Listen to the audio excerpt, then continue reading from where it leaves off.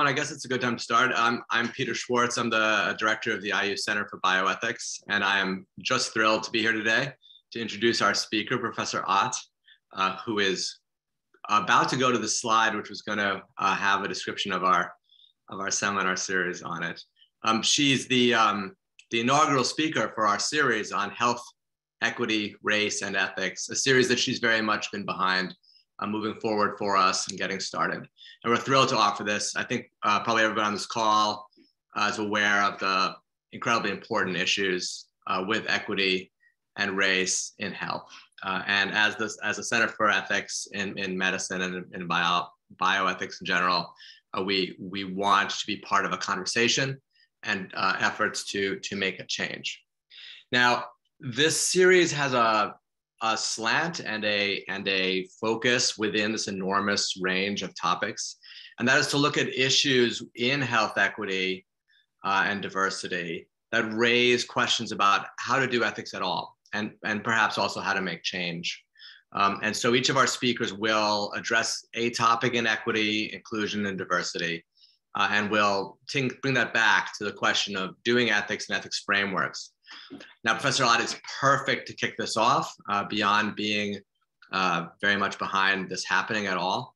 So I want to thank her for that and for everything else she does for the IU Center for Bioethics and the IU School of Medicine. But now I just get to brag about who she is, that she's a faculty investigator here at the Center for Bioethics and a professor of pediatrics at the School of Medicine, as well as an adjunct professor of philosophy in our master's program in bioethics here, and the fellowship director of the Adolescent Medicine program. Everything else you need to know about her, I think she'll mention, or you'll figure it out from what she talks about. She's a world-leading expert, I'll say, in adolescent medicine and ethics, including in clinical care and also in research. Finally, I'm going to let Professor Ott handle her questions herself when she finishes. I'll just be here quietly and see if I can help in any way.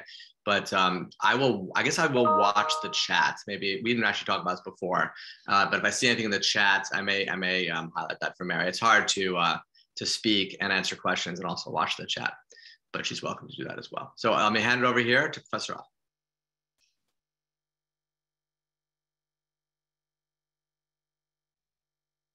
And I get to say that you're on mute, which is always fun to say, even after a year and a half of Zoom. Yeah, it's, well, thank you, Peter, for the kind introduction, or mostly kind introduction, and thank you everyone for attending. And as Peter said, this is the inaugural talk of our Here series, and I want to start with a land acknowledgement. IUPOI stands on the ancestral lands of the Miami, Potawatomi, and Shawnee people. And additionally, founded in 1969, it displaced a vibrant Black community. And before starting the talk, we wanted to acknowledge these injustices. Okay. I do have a disclosure. My spouse works for Eli Lilly. And I have an acknowledgement. Some of the work, the conceptual work with this talk came out of a set of papers that I wrote shortly after the pandemic started. And Caitlin Bernard, an OBGYN faculty member, really assisted with some of the practical applications of conceptual frameworks to inequities in abortion and other reproductive health services.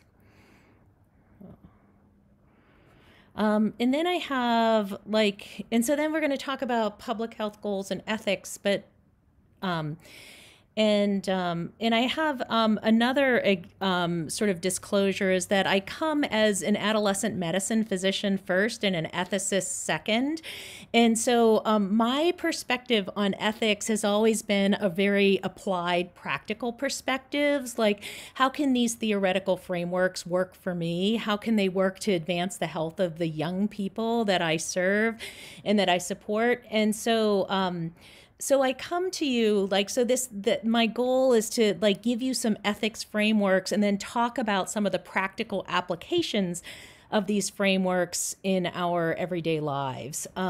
So we did have public health in the blurb, so I'll start with public health. But the public health goals are for youth and for reproductive health are to maximize sexual and reproductive health and well-being using a human rights-based approach. And I'm going to go into that in some detail. And then to ensure social justice by reducing reproductive health disparities. Public health ethics, I pulled from the CDC, is a field of practice. And public health ethics is the application of relevant principles and values to public health decision making. So I feel that really captures sort of my work and a lot of the work we do at the IU Center for Bioethics.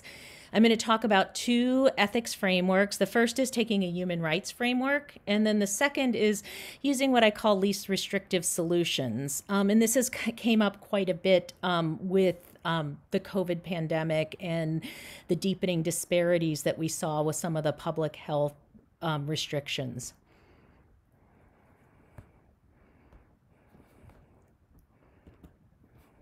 So I first want to talk about what human rights are, because human rights have very little traction in the United States. When we think about rights, particularly minors' rights, we think about constitutional rights, we think about positive rights. These rights are given to us by virtue of our being U.S. citizens. For young people, some of their rights are based on age. So, and human rights differ a little bit. Human rights are universal. So they belong to all people. Human rights are additionally inalienable, which means they cannot be taken away.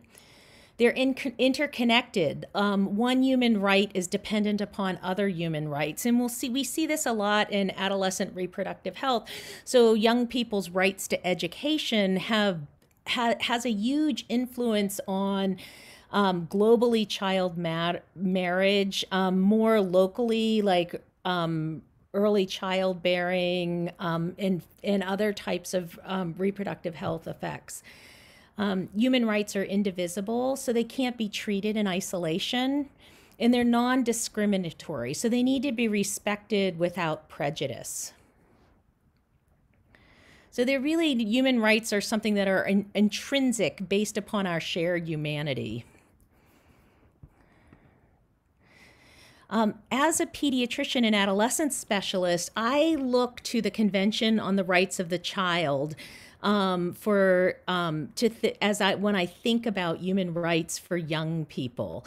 And over the past 20 years, the Committee on the Rights of the Child has issued several comments that specifically explore young people's human rights, the child's human rights during adolescence.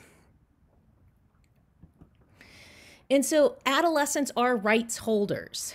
Adolescents have the same human rights as adults. They have the rights to the highest attainable health. In this case, it would be sexual and reproductive health. The human rights, the frameworks talk about the progressive exercise of these rights with evolving capacity.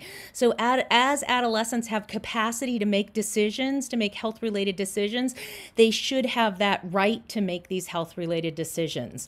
And this is really different than some of our sort of fairly legal frameworks that we use in the United States, where young people's rights are sort of based on age or particular status and are sort of legal bright lines, like young people over 18 can vote. Their young people's human rights include the rights to sexual and reproductive health, and that includes contraception and safe abortion, HIV and STD screening and linkage to care, freedom from violence, their rights to choose their own partners and make their own decisions about childbearing, and their rights to receive complete and accurate sexual health information. So the rights to contraception, HIV, freedom from violence are really predicated on young people receiving medically accurate information on these topics. And finally, young people have the right to be heard, to challenge violations, and seek redress. So the other piece about human rights frameworks that I really like is they in the US when we think about like positive rights and constitutional rights, I'm always battling sort of the rights of the kids and the rights of the parents. But human rights frameworks really shifts their conceptualization of the role of the parents, which takes it out of a battle with the adolescent. So there's no bright line. For young children, the role of the parents is making decisions, making health-related decisions for them. As adolescents develop capacity, and this capacity really starts at the middle school age level. So when we look at capacity data, young people start to have the cognitive ability to make decisions really like 6th, 7th, 8th grade.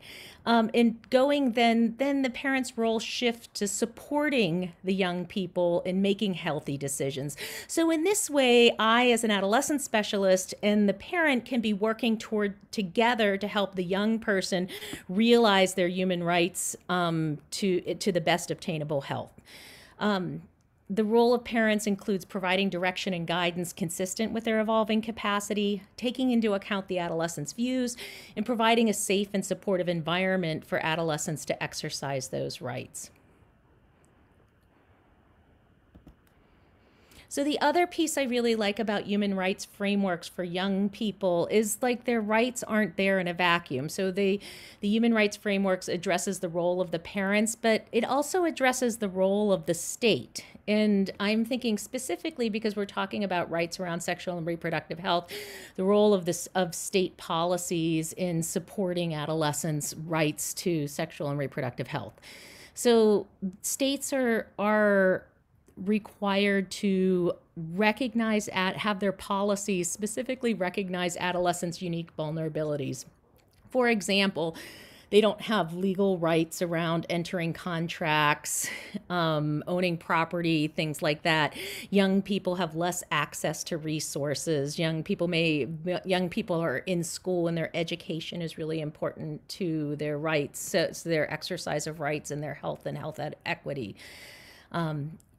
State policies, states are required to support health systems that meet adolescent sexual health needs, including contraception and safe abortion. Like states are required to provide sexual health information and services. And to do this while respecting young people's privacy and confidentiality, including offering services without parental consent.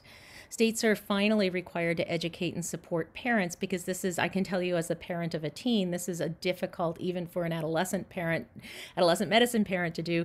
But we want to support parents, enhance parents' capacity to build relationships of trust and confidence with their adolescents. So 3 pieces to human rights framework: the person's human rights based on their shared humanity, the role of the parents for young people from making decisions to supporting decisions, and then the role of the state.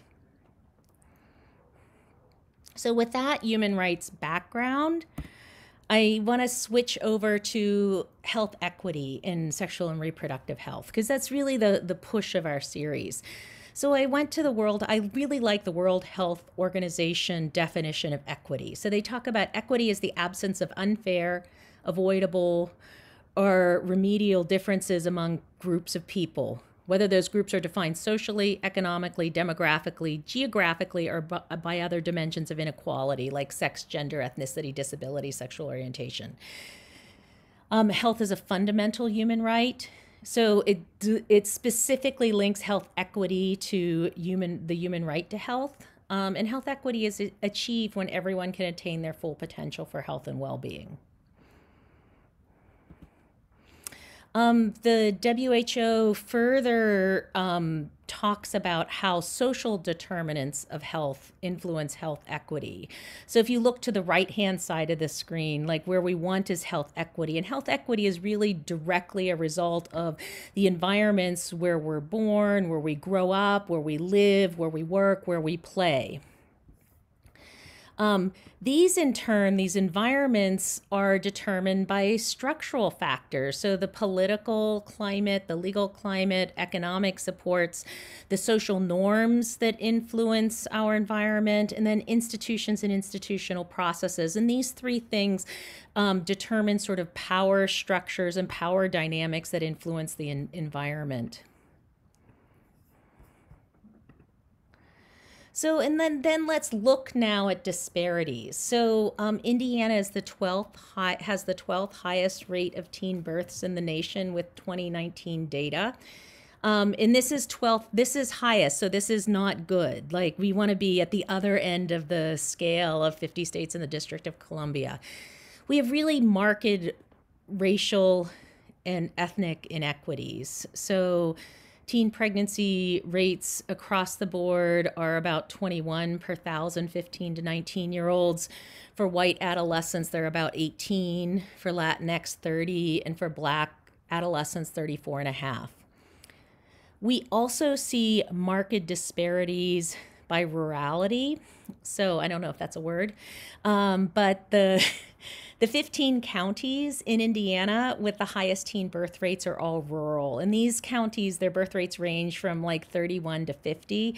And not all of them are so small that the numbers are unstable. So these are really like 1.5 to 2.5 times the overall state rate. So we see marked inequities both by race and ethnicity and geography in teen births. And this is a little bit of a busy slide, but I want you to look at just the colors.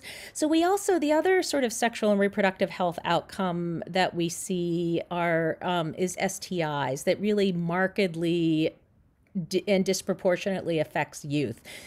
So you only have to look at the shape of the graph on the left. And I chose chlamydia because it's the most impressive, but gonorrhea looks fairly similar. It just doesn't have as steep a curve. But if you look, what we have from the top are 10 to 14-year-olds, and it goes down by 5-year age range to 65-plus-year-olds, and then they have the rates. And you can see the rates for young women of chlamydia are much higher than the rates for young men. And then the rates for adolescent and young adult women for 15 to 24-year-old, our youth, are markedly higher than any other age range. So we have a marked age-related disparity in chlamydia and some of the other STIs. To the right, you can see we also have geographic disparities. So for this map of the United States are gonorrhea positive tests among young people entering a program called the Job Corps.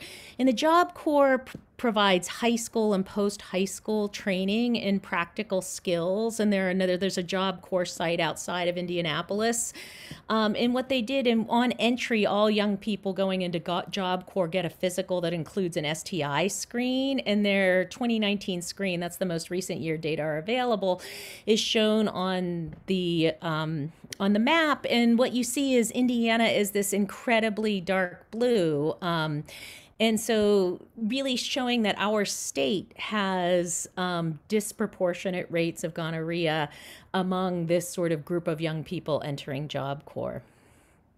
So the final areas that we have are disparities by race. And I also have region in this because this graph is from the CDC and they broke it down by region. So the Midwest region is the bright Colts blue. It's the second bar in. And they have rates for white adolescents are 1, and everybody else is compared to white adolescents. And so what we see is that the one group that has lower rates than white adolescents are Asian adolescents.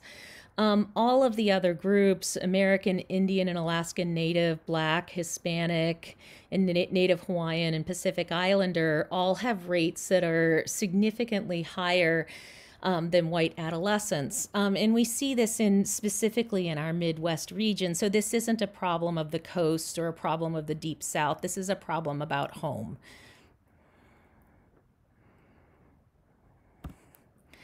The other thing I wanted to talk about when we think about disparities is there's been a lot of thinking about bias, implicit bias, and explicit bias. And I want you to sort of think about like what we hear about teens and sexuality. So we hear like all teens are doing it. Teens are having sex at younger ages than when I was a young person. Teens are poor users of contraceptives. Teens are hooking up rather than committing to relationships. And boys want sex and girls want love. And so these are things like these. Do these sound common? Some of us may feel this way and may think this way. And what I'm going to say is when we look at the data, like every single one of these is false. Like the median age for starting to have sex is still over 17 years of age. It's 17.1 and 17.2 depending on gender, which really hasn't markedly shifted in the last 30 years or so that we've been collecting data on this. Teens are not poor users of contraceptives. They're actually better condom users than adults. And so like 75 to 85% of teens will use contraception, which is not perfect, but like as good or better than adults. And then this idea of hooking up in relationships. When we look at the context of teens' first sexual relationship, for over 80% of girls and over 70% of boys, they were in what they considered an intimate, close relationship with the individual the first time they had sex. In the final, like boys want sex, girls want love, I mean, when we look at surveys and interviews with adolescent boys, they have just as much of an interest in connecting with their partner and having intimacy as girls. And so, and I bring up the biases, they're sort of fun to look at, but they also really color the kind of policies and the kind of programming, the kind of services that young people were offered. I mean, if you truly believe that boys want sex and girls want love, then you're going to take a really different approach to sexual health education. If you think that teens are poor contraceptive users, what's that going to do to how we counsel young people and access to contraceptives? If we think that all teens are having sex, or they're having sex at a really young age, what does that say about screening and that type of thing? So I think it's really important to think about these kinds of biases that underlie disparities, because these biases drive our like clinical care, our public health programming, our education, and our outreach. So this is again, sort of a policy talk. So I went to try and dig up policies like legislation affecting adolescent sexual and reproductive health. And I had like a list that was a whole page long. And so, and then I was like, I was tired. Okay. And I was like, what does this look like in a word cloud? And so, and, you know, but the point is like a myriad of policies affect adolescent sexual and reproductive health. And I'm actually going to go two, because I just started to list them out, like state healthcare consent laws. Can minors access care, consent for their own care? Do they need parental permission? Title 10 legislation. Title 10 is federal funding that covers family planning services and specifically requires services for teens to be confidential. Title 10 legislation has been slashed, and a lot of barriers have been put into Title 10 legislation, so it's an area where we desperately need advocacy. Federally qualified health centers, Medicaid, and healthcare financing reform all drive contraceptive access, because teens disproportionately, and children in general, are much more likely to have government-sponsored insurance like Medicaid, and a lot of young people use federally qualified health centers and other sources of Medicaid. Things like laws that defund family planning providers markedly affect contraceptive access. Pharmacist prescribing laws could open contraceptive access. Telehealth laws, the FDA's over-the-counter policies, the Affordable Care Act, so all of these things affect young people's contraceptive access. So, and what we find in Indiana is we have markedly inequitable contraceptive access. So I'm going to start out, the first thing is not linked, the map is linked to the second bullet, but my first comment is over 50% of women in Indiana live in what's called a contraceptive desert. It means there's no designated family planning provider in their county or within like a certain radius around where they live. And we say, okay, but like family medicine doctors, pediatricians, our nurse practitioners, they're all really great about screening for young people for sexual behavior and providing at least some forms of contraception. And so what we see is, in fact, much of Indiana, and this is the map, the dark blue are all primary care, health profession shortage areas for primary care. So almost all of the rural counties in the state are considered a health professional shortage area. So another source of contraceptive access. And then finally, like particularly sped up with the pandemic, are alternative types of access to contraception. So 11 states have passed laws that allow pharmacists to prescribe and dispense contraception. So it's like one-stop shopping, sort of like there's a pharmacy in almost every neighborhood, even if there's not a primary care provider. Like pharmacists, most young people are low risk, and the protocols are set up for pharmacists to provide contraception to low risk individuals. Indiana does not have pharmacist prescribing laws. Apps, so people may have seen Nurx or Pandia Health or one of the other apps where women can get contraceptive access. And you sort of get on the app and you provide your medical information, and then they use telehealth laws, and you have a telehealth visit with a provider who assesses your medical history, and then you can have birth control sent to your home, all app-based. And these approaches aren't available to young people because of healthcare consent laws. So when we talked about these policies sort of driving contraceptive access, so I mean, access is an area where we really, there's a desperate need and desperate inequities based on age. And it's really important because when we look at unintended pregnancy for young people, though this is a National Survey of Family Growth Analysis, so this is nationwide, they looked at the declines in teen pregnancy rates, and teen pregnancy rates have declined like 50% since the late 90s. And when they analyzed what the declines were due for, 14% were due to decreases in sexual activity. So again, think back to our like people's like biases towards teens, like teens are having sex at a younger age. Not really. And then 86% of the decrease is due to increasing contraceptive use, primarily emergency contraception and long-acting reversible contraception. So what we see is these marked declines in teen pregnancies are really driven by policies, and like we can use and policies are potentially a way for us to expand access and decrease these disparities. So contraception. The other thing I wanted to talk about as an example of disparities are sex education. And so you have to sort of think about like what are our Indiana Department of Education sex education standards. So required schools are required to teach AIDS instruction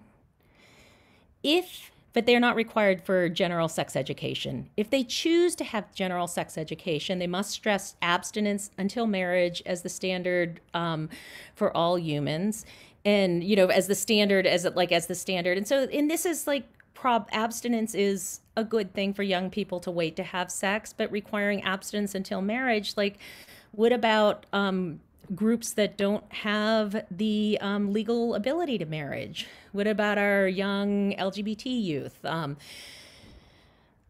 Then schools are required to make 2 attempts for written parental permission, and if they get no for the parents, so the parents can decline or approve, and if they get no response to parents, they can assume the parents are okay. So this is like a combination of opt-out or opt-in, and not something that is done with the rest of our science classes. So, when they're teaching ecology or when they're teaching chemistry, we don't have like 2 attempts for written parental permission and then an opt-out and opt-in. Not required in our Department of Education standards or to teach sex ed at all. It's not required. It's not required to be comprehensive or medically accurate. And it's not required to include information on consent, which is really critical for young people, for gender or sexual orientation. So they're not required to be inclusive. And so what does it look like when we have these types of policies? And what we have are inequities for kids in Indiana compared to other states. So the CDC has something, a survey they call school health profiles. And some of the questions on the school health profile deal with sex education. And so when they looked at like among Indiana schools that teach sex education, they have, like, at the time of this survey in 2015, they had 19 essential topics. That's subsequently been increased to 20. But I just pulled out some of the essential topics. So healthy and respectful relationships, contraception other than condoms, gender roles, identity, and expression, how to correctly use a condom, and making sure your instruction is LGBTQ inclusive.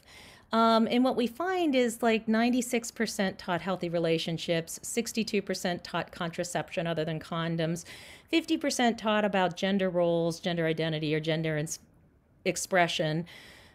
41% taught how to use a condom, and 41% were LGBT inclusive. And so, so this is a disparity in access to education.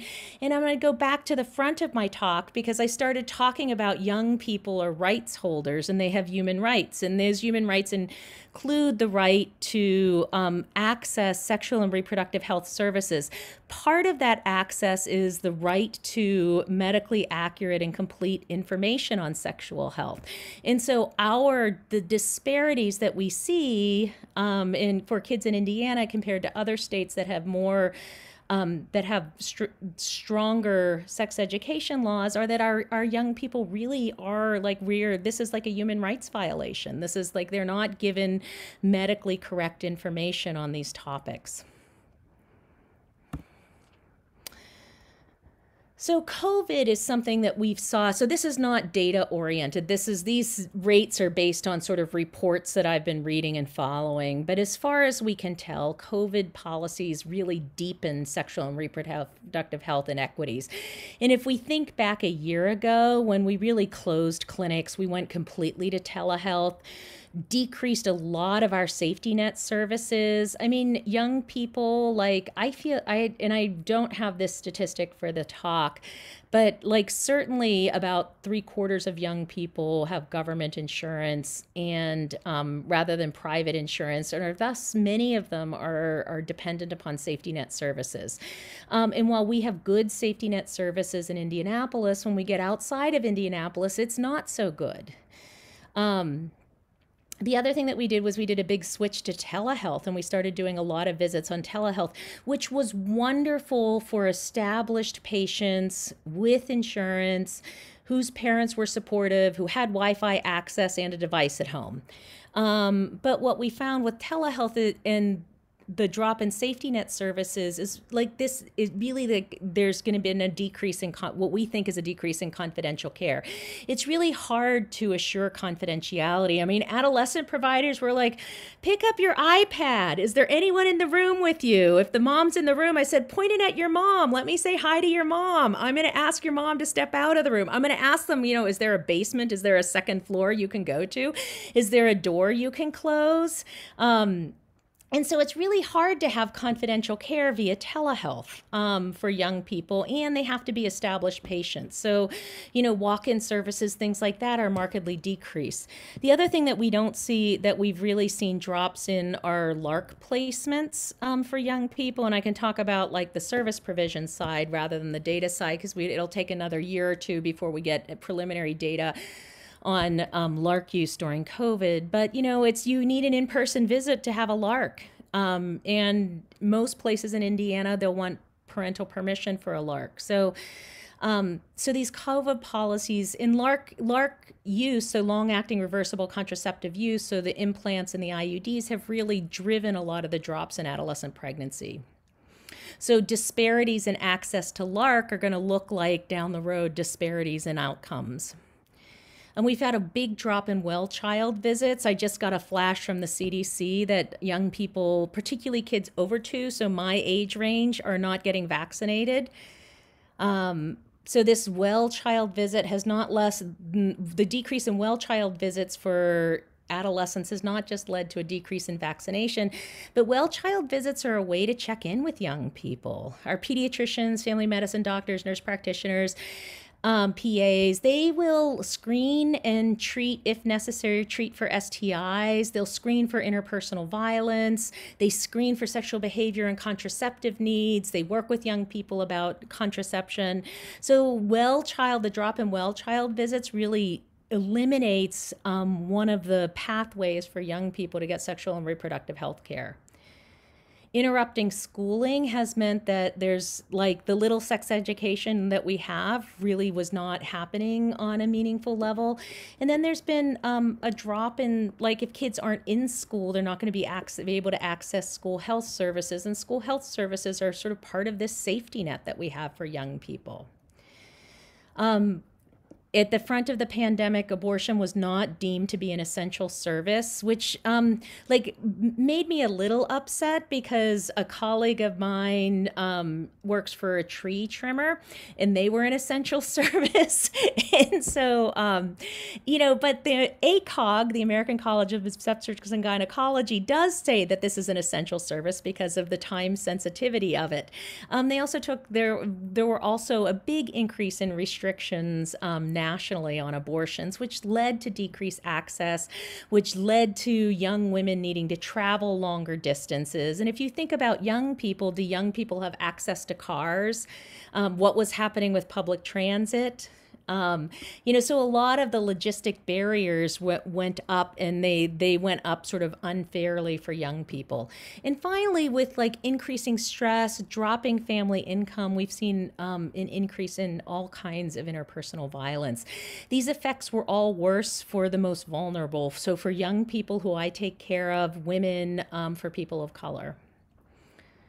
So now I'm going to switch a little bit, and I'm going to talk briefly about like how to handle this type of situation. So with the COVID policies, what we found was that we had these policies that were put in place to protect people. So like shelter in place, like having health systems move to having a lot of telehealth visits. Like these were done to prevent the spread of a really a disease that also was causing marked disparities in health. So there was like a balance, like protection of the community and thinking about access to sexual and reproductive health services. So as we think about that, we start thinking about approaches to it. And one approach is to look at John Stuart Mill's work around the harm principle. And this is where like least restrictive solutions come out. So John Stuart Mill has sort of famously said, in a civil society, the only purpose for which power can be rightfully exercised over individuals against their will is to prevent harm to others. So that has been sort of broken out into like what we consider the harm principle. Or like taking a least restrictive solution. What taking a least restrictive solution means is like first recognizing the moral imperative to respect individuals' human rights. And then to recognize that human rights can be limited to ensure the health and well-being of others. But if we must limit rights, then we have to take a least restrictive approach. And what I'd like to argue is like a lot of the pandemic public health restrictions, which on the surface appeared to be equal, like moving to telehealth, shelter in place, in fact, sort of disproportionately affected our most vulnerable. And I have two examples. So the first I wanted to talk about was contraceptive access. And as I thought about this, I thought about like, how do our current policies affect inequities in contraceptive access? So it was really clear that young people who were uninsured or young people whose families had low resources had less access to care and didn't have contraceptive access. It's the very families where young people are at highest risk for unintended pregnancies are the ones that are least likely to have to make the virtual visit, to have like a working device, working Wi-Fi, have it enough have things be organized enough at home for them to do it. So thinking about like what are the policies and how do they affect health inequities, and then like thinking about what my public health goal is. Like my public health goal is to like provide young people with access to contraception and to reduce teen pregnancy. So rather than the specific policy, I'm going to think about the goal. This is for those of you who read Getting to Yes 25 years ago. This is sort of the getting to yes piece of it. And then what kind of creative ideas do we have? Like one of the big barriers for minors for contraceptive access was confidentiality and being able to access confidential care. We have like outside of COVID, when we're not in a public health emergency, we had like many of our safety net places had walk-in clinics for teens or had same-day appointments, had providers that were teen specific, really made it easy or like really reduced a lot of the barriers for young people getting contraception. They also were willing to provide contraception without parental permission, particularly in Title X clinics.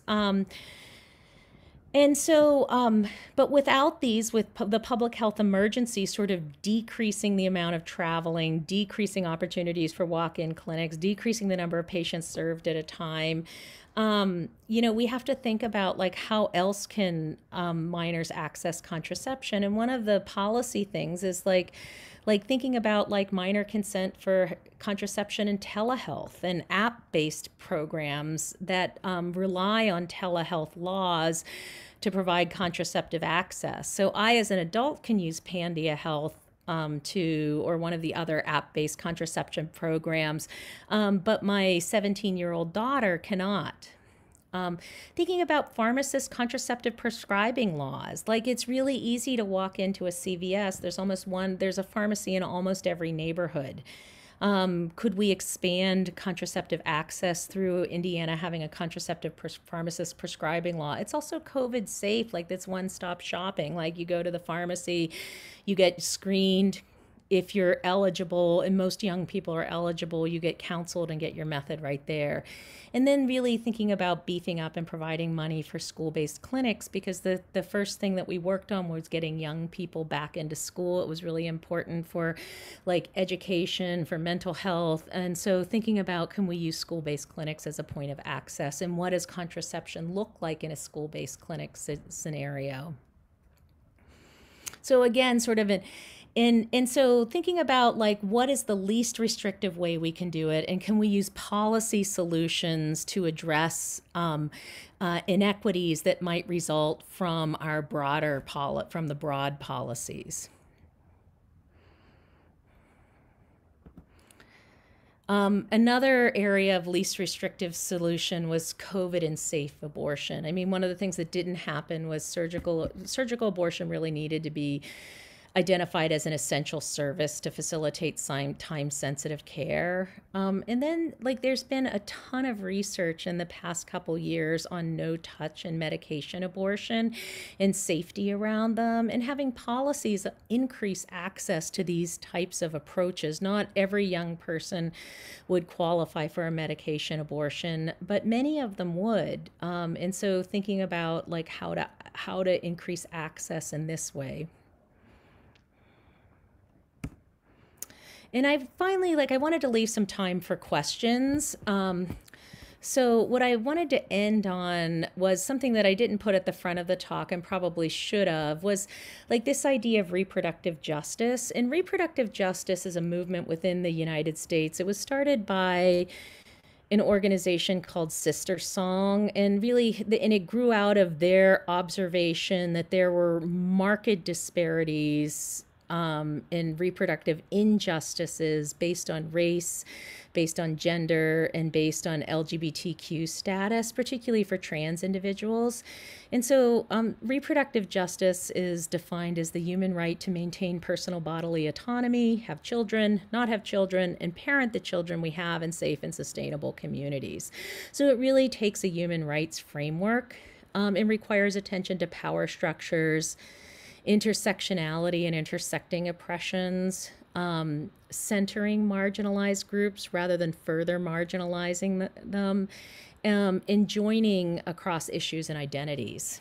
And so that's like sort of where we're at within the United States when we think about young people's reproductive health.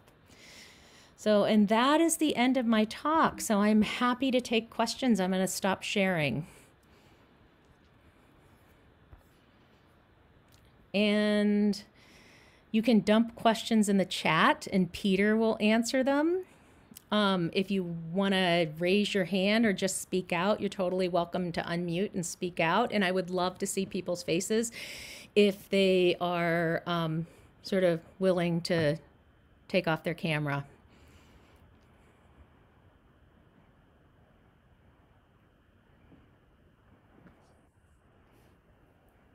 Hi, Mary. I have a question. First of all, love this talk. Thank you so much. This was amazing. I would just love to hear your thoughts. And maybe this is a little too political, so you can say so, but I love the framework of thinking about this as rights and human rights, and thinking about like how this is going to play into like some of the conversations happening like at the Supreme Court level about like rights and how that might transpire and change in the landscape in Indiana. As that argument kind of switches. Yeah, I want to weep. So the problem with human rights frameworks is that they have almost no traction in the United States, and they don't have traction in our court system. And there's so the original Convention on the Rights of the Child, like the United States wrote some of the points of that. Like our president signed it, and it has never been ratified by Congress.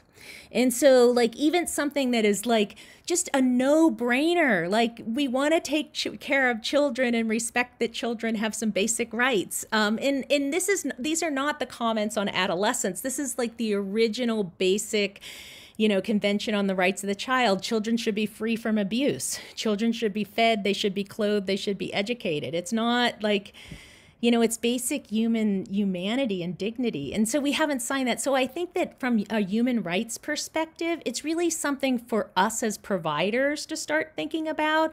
It's for us as public health professionals, as leaders of nonprofits to start using these frameworks.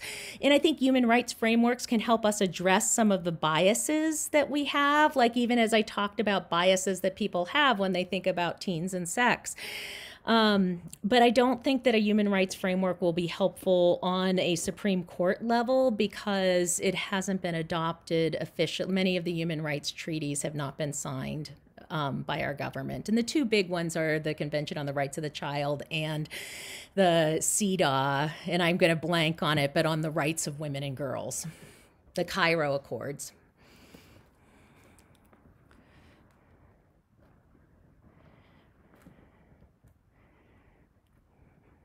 And it's heartbreaking because I just left an international adolescent health conference, and that was centered on the Americas. And it was, like many other countries that are low and middle income have more progressive policies around young people's rights than the United States.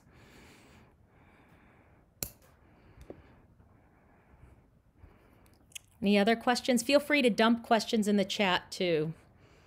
I'll fill some time here and give people time to think of questions. I obviously can get you in another setting, so I don't want to take up too much time. But the question of rights is fascinating. I like Tracy's question before about what is the traction of rights. Like you said, it's almost tragic, right? You can assert them, but then the question is how you interpret each and then how you enforce each. And I'll say one fun thing about your thoughts about rights. In America is good at negative rights, right? So the rights of the Bill of Rights, our rights, right? The ones we kind of almost invented or at least pushed forward to put it in a Bill of Rights are all negative rights, to not be restricted in your speech, not be restricted in your religious performance. The ones we have trouble with are the positive rights, which I think were most of the rights you were discussing were actually positive rights. For rights to contraceptive, the rights, to proper instruction. Although one of them was different, I thought it was interesting, the right to not be a victim of violence. That's more of a negative right. Yeah. So I wondered if that is something you think about when you use this framework of rights, both in an American context and beyond, partly because negative rights are more powerful and they're more commonly accepted, and also because they're stronger here. Yeah, Peter, it's really hard. I mean, we do think about rights like through like the Bill of Rights, the right to bear arms, the right to peaceful assembly, like the right to freedom of speech, stuff like that. Um, but our rights are somewhat circumscribed, and they're not universal. They're really contingent on different things. So, what was, as a pediatrician, I was just incredibly saddened and horrified by what was happening to children at the border when we had really a gross violation of basic human rights. And the kids weren't US citizens and they didn't have access to the protections and rights in the US Constitution. So they weren't universal. And so that's the other thing, is thinking about this these as universal rights that we have based on our common humanity and our shared humanity, not because we're a certain age or we're from a certain geographic area, but, really making it truly universal.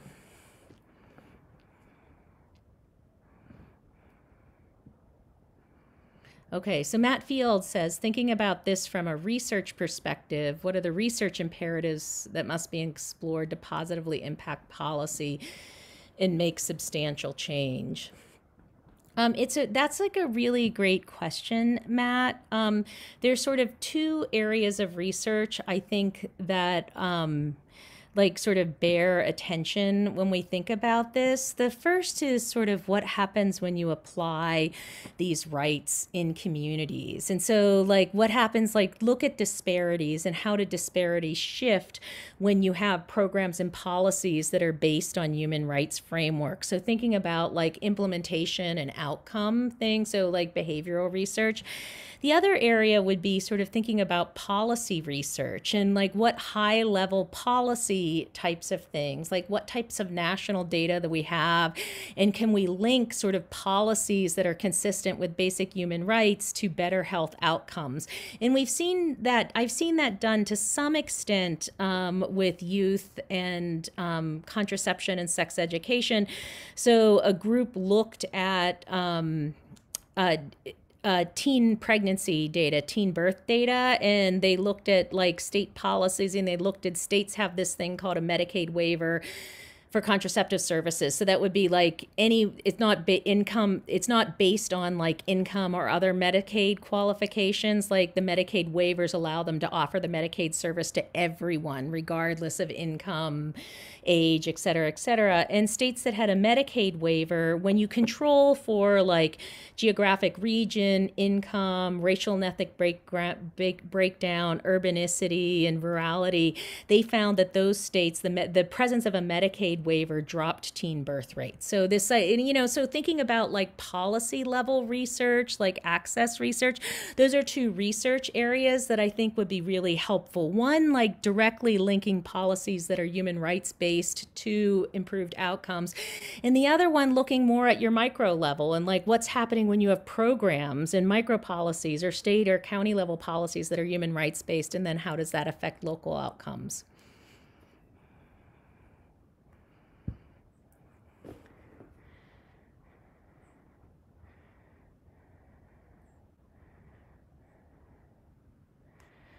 Okay, guys, your last chance for questions.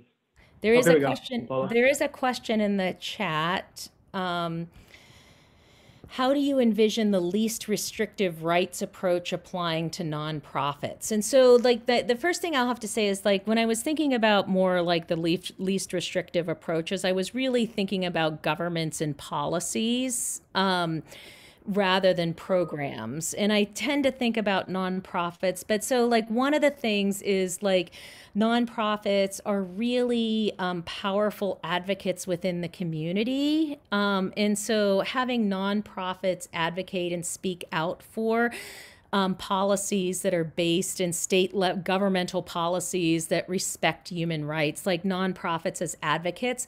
The other thing would be for nonprofits to look at their own programs that they support and make sure that these programs are really consistent with human rights-based approaches. And then as we think about least restrictive solutions, the least restrictive solution comes up when you have a policy that that where an individual right is in conflict with like the health or protection of a community or another group of individuals. And I think for those, like, you know, that would be something again for a nonprofit to look if they feel like they've got a situation where they have a program where they do have this conflict between sort of like respecting the basic human rights of the individuals in the program and advancing and addressing inequities, and then sort of protecting people more broadly, then sort of using this sort of like analytic approach where you're like, what are the health inequities? How does the policy or program affect the health inequities? And then can we be creative, like keeping this goal in mind that we want to keep the protections in place, but reduce inequities? Are there other solutions that we can come up with like sort of being goal focused rather than policy focused? I'm going to hop in here, Mary, if you don't mind, just to quickly say that this is the first, but not the last of our here talks. This is a wonderful start. Thank you so much, Professor Ott. And we do have more things coming up. Next Monday, the 6th, at noon or 1, we have a Treats Talk, which is our series on translational research ethics about cultural humility and equity in research by Silk Soto, who many of you may know.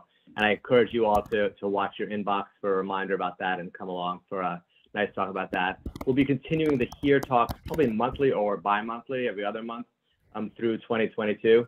And so I encourage everybody to come back. There's one more question. So I will stop. Oh, it's at noon. So Silk's talk next Monday is at noon.